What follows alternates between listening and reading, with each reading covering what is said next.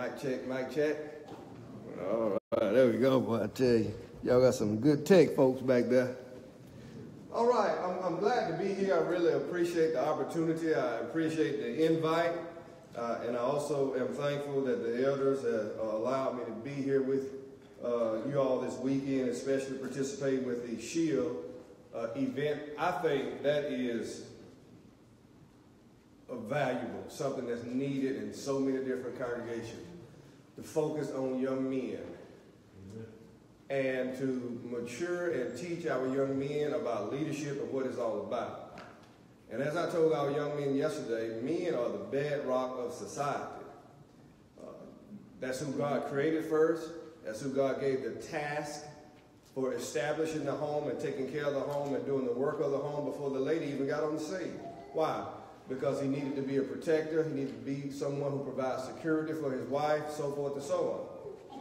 And we need more strong young men, men of faith, men of character, men of leadership in our society today who are going to rise up and be leaders. And I just think whoever started it, it was a great thing, and I think you all should continue it and never get frustrated or discouraged because of numbers, because if you have the opportunity to teach just two young men how to be men, you've done a good work. Also, the ladies with the sword, the new thing that you all started, that was perfect. My girls, they didn't even want to come to the hotel with me. I'm like, I'm y'all daddy. Y'all better get y'all blood over here. What's wrong with y'all? They enjoy it tremendously. So that is something that is, I think, was right on time to come up with that. And so I appreciate that as well. Everybody who was involved in the work this weekend and the work that you all have going on all the time. I want to just try to encourage you this morning with my lesson. We have a work that we must do for the Lord.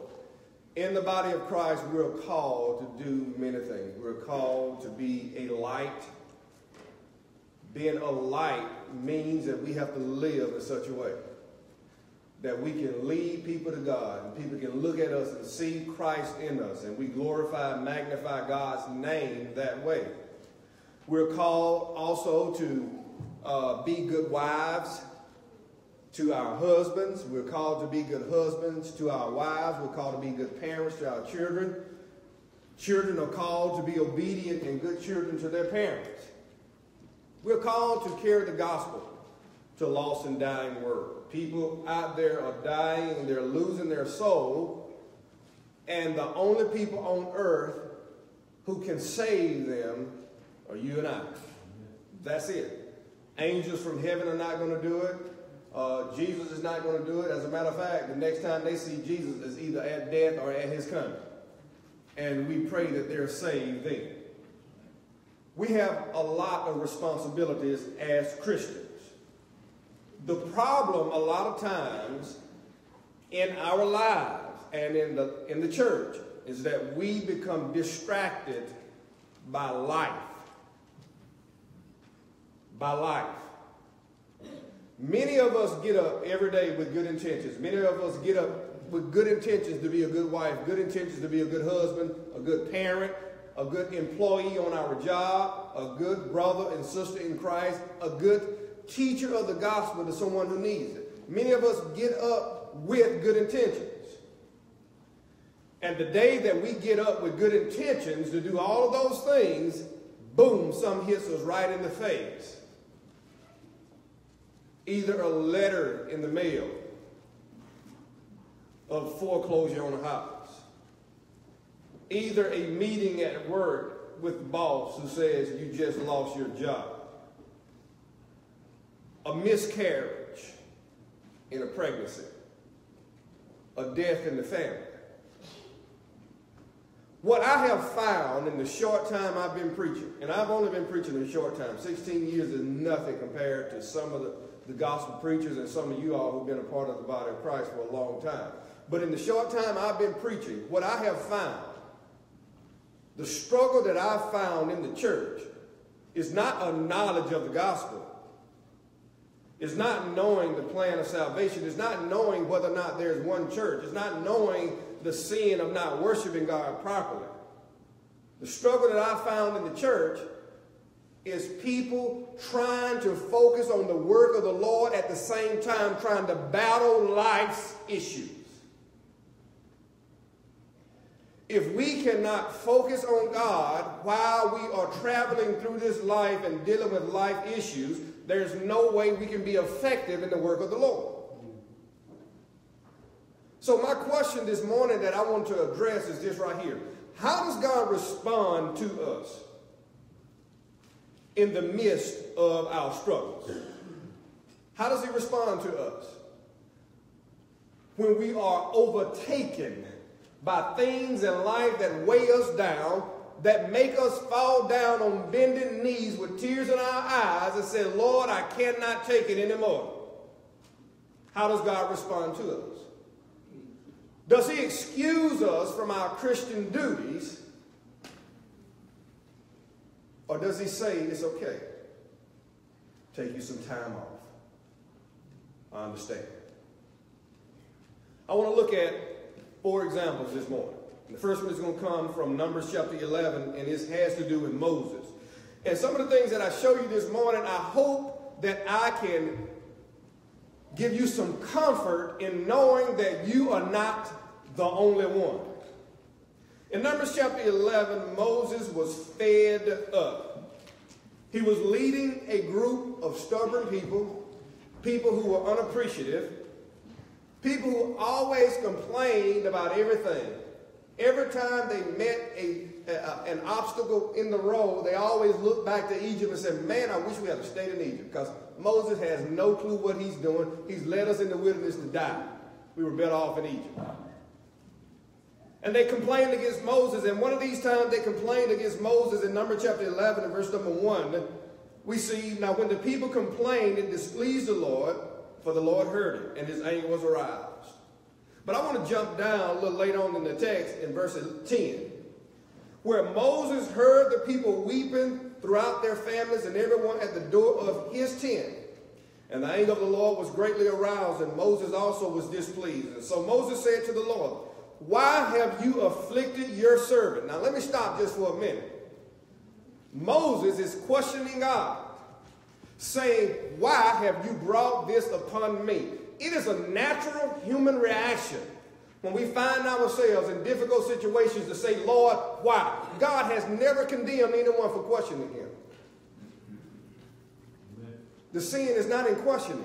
The sin is in questioning, losing faith and confidence in God and not seeking an answer. But if you can't ask your daddy a question, well, who are you going to turn to? And I don't know about you, but my daddy in heaven, my father in heaven, cares about me, and he wants to hear what's on my mind. Amen. Moses says, why have you afflicted me, God, to go through what I'm going through? And why have I not found favor in your sight that you have laid the burden of all these people on me? Did I conceive all these people? Did I beget them? That you should say to me, carry them in your bosom as a guardian carries a nursing child to the land which you swore to your father? Listen to Moses. Lord, I didn't have these people. These are not my children.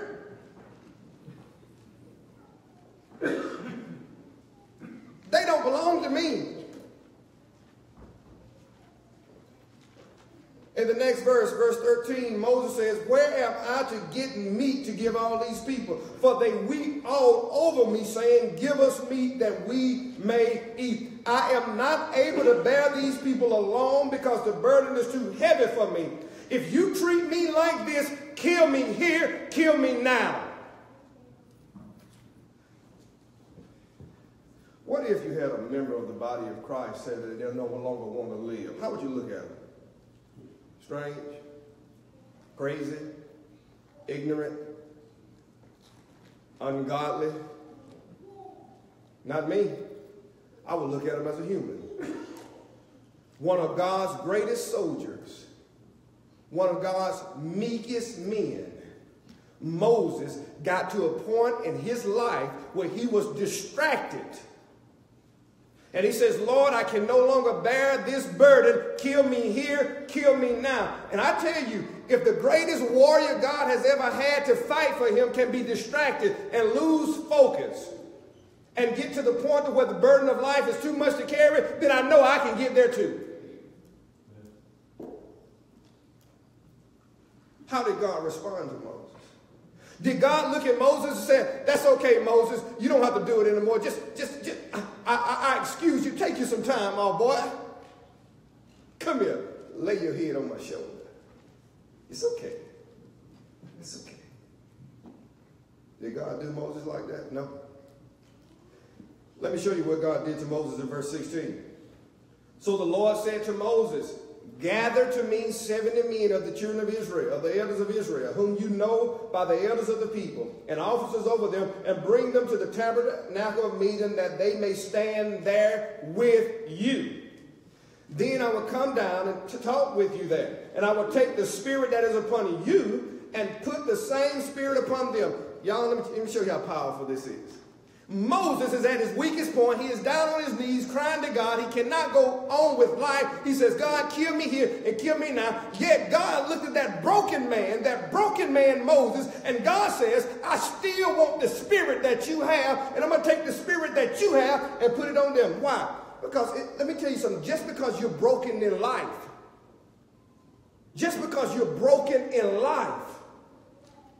doesn't mean the spirit that you have within you is broken.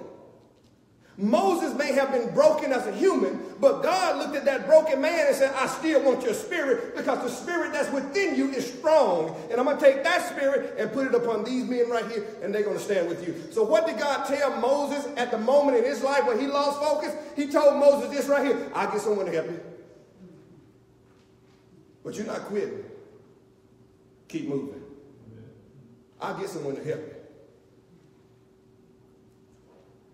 That's another gentleman I want us to look at in Job chapter 3. Turn your Bibles over there. We all know the story of Job. And I tell you, boy,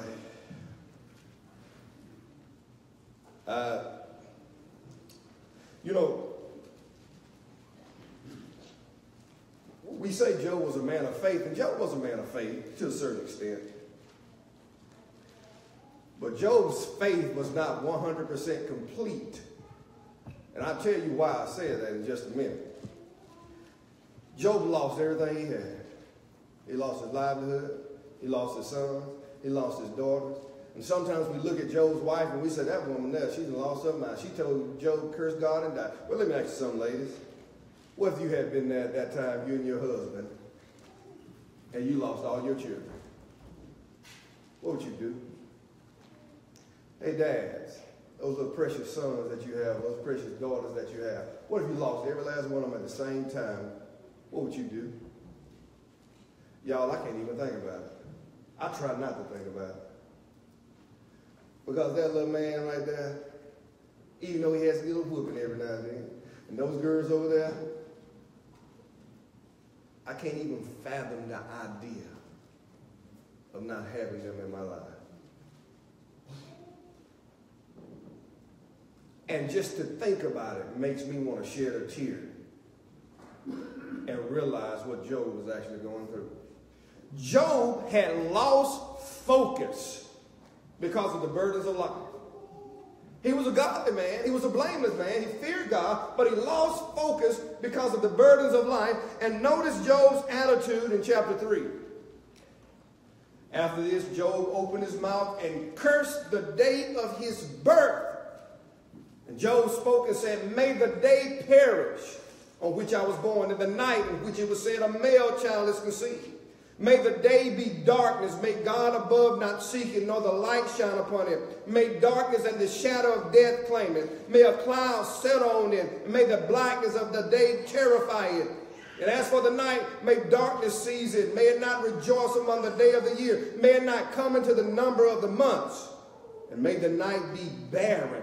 And may no joyful shout come unto you. Look at verse 11. Why did I not die at birth? Job was basically saying, why was I even born?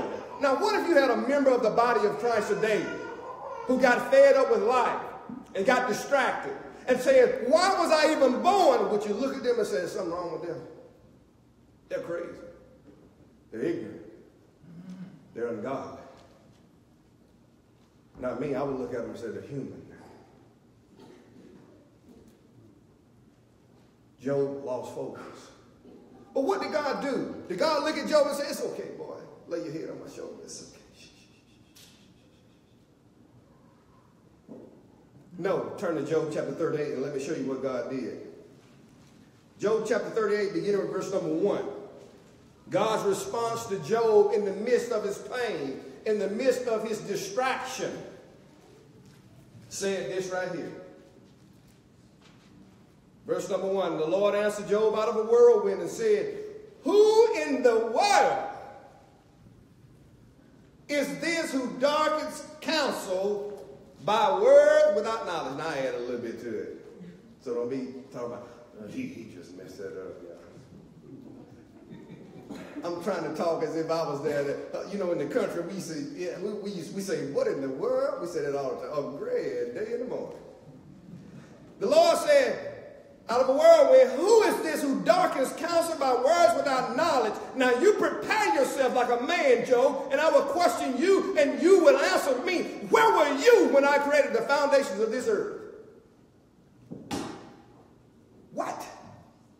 Job is down on his knees with tears in his eyes. Job is at the point that he hated he was born, and God said, get up, I got a question for you. Where were you when I created this earth? What in the world? Great day in the morning.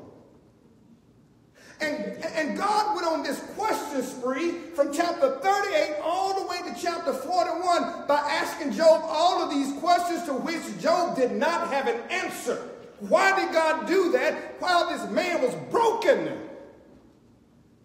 I can tell you why God did it. Because in the midst of his struggles, when he lost focus on God, God had to get him refocused, and there was no other way to get Job refocused than to get Job to focus on who God was, God's majesty, God's power, and what God was capable of accomplishing. And you know what? God achieved it. Because when you turn to chapter 42, and this is going to tell you what I meant when I said Job's faith was not 100% complete. Notice what we have here. Job chapter 42, beginning with verse number 1. Then Job answered the Lord and said, I know. Look at it. I know you can do everything, and that no purpose of yours can be withheld from you. Job says, I know. Did he not know before? I believe he did. But he knows a different way now. And let me show you. Verse number 3, he says, you ask, who is this who hides counsel without knowledge? Therefore I have uttered what I did not understand, things too wonderful for me, which I did not know. Listen, please, and let me speak. You said, I will question you, and you shall answer. Now watch verse 5. Job said, I heard of you by the hearing of the ear, but now my eyes see. You see, Job had faith based upon what he heard from somebody else. And that's the way many of us may be today. We have faith based upon what we hear come from the pulpit or the Bible class, but really, have we gotten in here to see it for ourselves? You see, as long as your faith is built upon what someone tells you, it's secondhand faith. And you can be saved by secondhand faith as long as you're not being led by blind teaching. But if you're being led by blind teaching, then that secondhand faith can lead you to destruction. So you can only pray and hope that what you're being taught is the truth. But when you actually take what you have heard and find it in here and study it and understand it for yourself as it is the truth, then your secondhand faith moves to firsthand faith. And that's really what you become rooted to. Job had heard of God, but you know what? That wasn't good enough for God. God brought Job to a different level. God moved Job from secondhand faith to firsthand faith. And Job said, all of these questions you asked me, Lord, I have never thought about, but I'm thinking about them now. And I've heard about you, but now I see you with my own eyes. You see, God didn't tell Job you can give up. God refocused Job and let Job see how wonderful God was in the midst of his troubles. What about Jesus in Luke chapter 22? Turn over in your Bibles. Did y'all know Jesus did not really want to go to the cross? Jesus didn't wake up and say, man, well, I'm ready for this. Well, I want to be crucified for my people. No. Jesus did it because he loved us, not because he wanted to. To me, that makes his sacrifice that more precious in my sight. For someone to do something that they don't really want to do for you, but they do it anyway, that's love, y'all. In Luke chapter 22, Jesus knew what he was facing in his life. For a moment there, Jesus may have got distracted, may have lost focus. And so he went and prayed to God in heaven. In Luke chapter 22 verse number 28, not 28, Luke chapter 22 and verse number 40. We find that he came to a place and he prayed that they may not enter into temptation. And he withdrew himself. In verse 42, notice what he said. He said, Father, if it is your will, take this cup away. He said this 3 times in other accounts. 3 times. God, take it away. I do not want to go through this struggle. God, take it away. I do not want to face this pain. God, take it away. This is too much for me to bear. Does that sound like someone who was anxious about going to their death? Tell me. No. It sounds like someone who loved us so much that in spite of his suffering, he was willing to go anyway. What did God do to him? Did God say, come here, son, it's okay. You don't have to do this. I'll find another way. Take you some time off. Or let me prolong it so you can think about it a little bit. No, he didn't. Let me show you what God did. In verse number 43, the Bible says, then angels appeared to him from heaven, strengthening him. And he, being in agony, prayed more earnestly. Then his sweat became like great drops of blood falling down to the ground. And when he arose from prayer and his disciples had come to him, he had gone to his disciples, he found them sleeping and so forth and so on, and continued his journey. Notice, God didn't rescue him. God didn't say it was time to quit. God sent angels down to strengthen him. God sent angels down to strengthen him. You know what that tells us? That tells us that God was not going to let Jesus quit no matter how hard the road was. But what God did is he provided strength for him to continue the work. He provided strength for him to continue the work. What if you had somebody in the body of Christ who said, Lord, I don't want to go through what I got to go through to teach the gospel to somebody. I'm afraid of being rejected. I'm afraid and I'm ashamed to do this. I don't want to do it, Lord. Is there another way? Would you look at them as people who just don't want to do nothing? Cowards. People who cannot add to what we're trying to do in the body of Christ? Not me. I would look at them as humans who see something in front that they're a little bit afraid of and they have anxiety about approaching it. And we have to find a way to strengthen them. Amen. Lastly, 2 Corinthians chapter 12. You all know this man by the name of Paul. Paul had a thorn in the flesh. And I love hearing people trying to explain what that is. Don't ask me. I don't know. Yes, I do. It was thorn in the flesh. See? There you go. First one got it right, didn't it? I don't know what it was. All I know is whatever it was, it affected by Paul so bad, he prayed to God 3 times that God would take it away. I've read so many interpretations of what people think it is, and some of them good. But we can only guess. We can only guess. But Paul prayed 3 times in 2 Corinthians chapter 12, verse number 8. Lord, I pleaded with the Lord 3 times that it should depart from me. Whatever it was, it aggravated Paul so much, he prayed 3 times, just like Jesus prayed 3 times, that God would take it away. Have you ever prayed for something in your life while you're trying to live for God? Something so drastic in your life that is making you lose focus. You go to sleep praying about it. You wake up praying about it. You go throughout the day praying about it. It doesn't look like any change has come. And it seems like God has not answered your prayer. Maybe God did answer your prayer. Maybe he answered your prayer just like he answered Paul. God told Paul, no, I am not taking it away, and you're not going to stop the work that is meant for you to do. In verse number 9, God said to Paul, my grace is sufficient for you, for my strength is made perfect in your weakness. Paul, no. No, I'm not going to take it away. I know you are distracted right now. I know that whatever this is causing you to lose focus.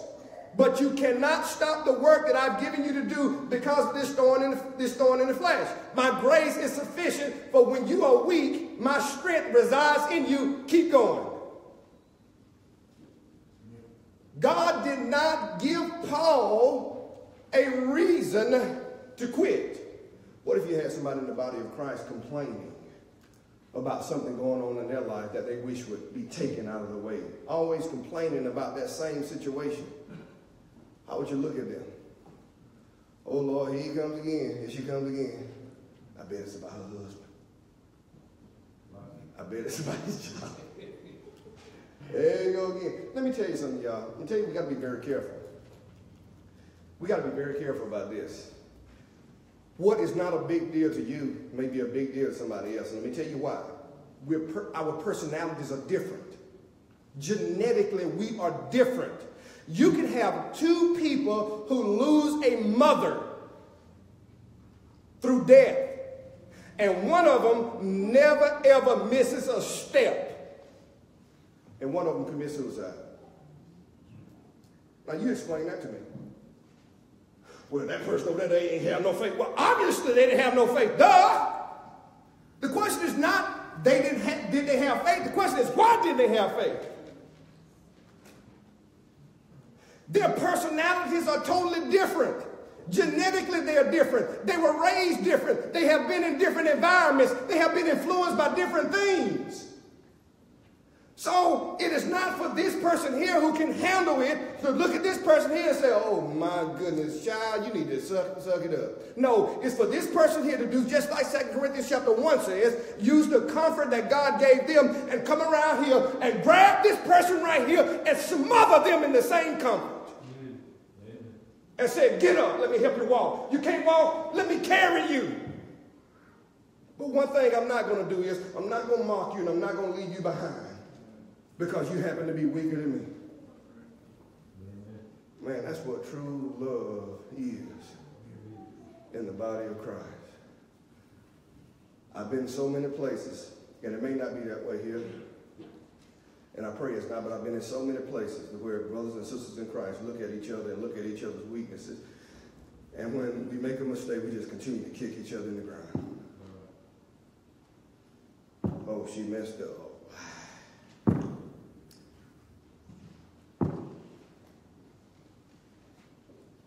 And the pain is greater and greater. In conclusion, in our struggle, God never excuses us from carrying out his word. In our struggles, God wants us to stay focused on him. In our struggles, we would either keep moving or we would keep sinking. We would do just like Peter did when Jesus looked at him and said, walk, son, walk. And he got out of that boat and he stepped down on that water and he began to walk and a wave came. He stayed focused on Jesus, so he continued. He began to walk and another wave came. He focused on Jesus, so he continued to move. But those waves kept coming. They got bigger and bigger. The distractions were more and more. Jesus and look to the right and looking at Jesus and look to the left. Every time he would look away from Jesus, he would sink more and more to the point that he almost drowned. And Jesus reached down and said, "O ye of little faith." No matter what the distractions of life are, we cannot lose focus. From being a good husband, from being a good parent, from being a good brother and sister in Christ. Don't let anything in this life distract you. Keep moving. And great will be your reward. If you're here today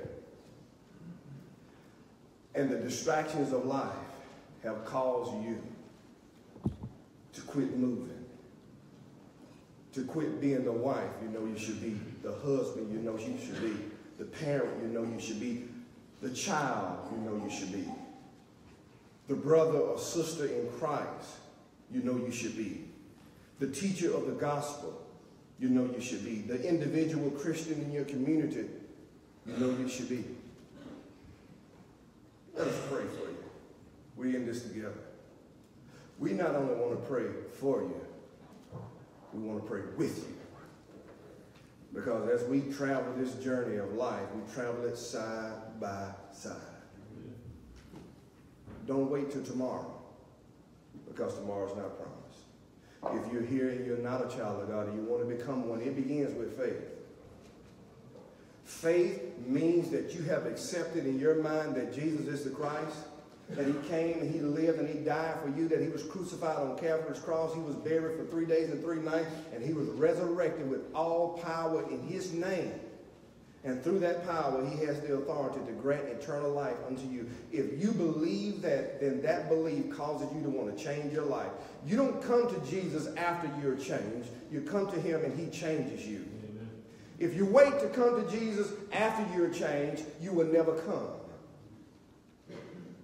Because you cannot change yourself.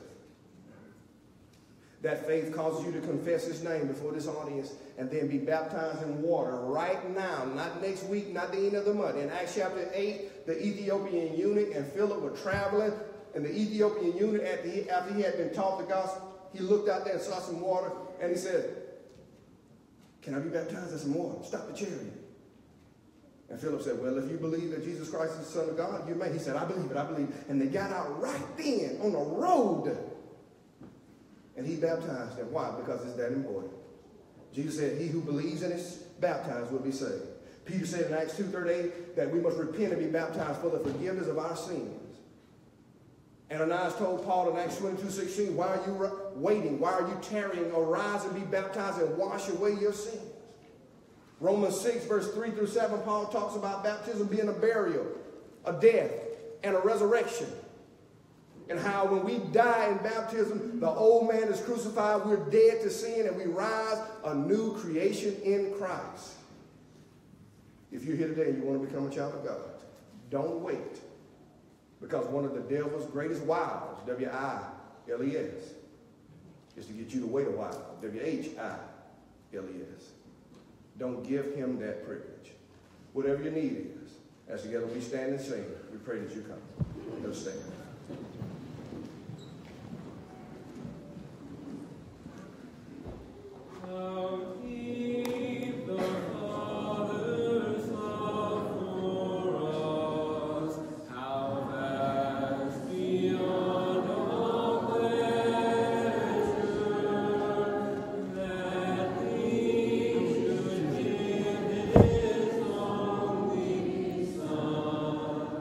To make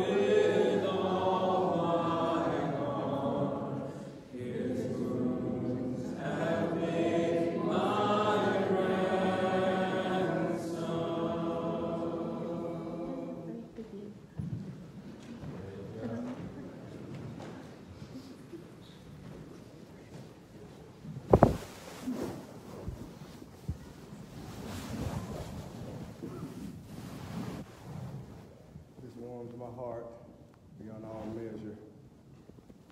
Turn it over to the elders at this time and let them take over with these precious souls we have here. Thank you all very much.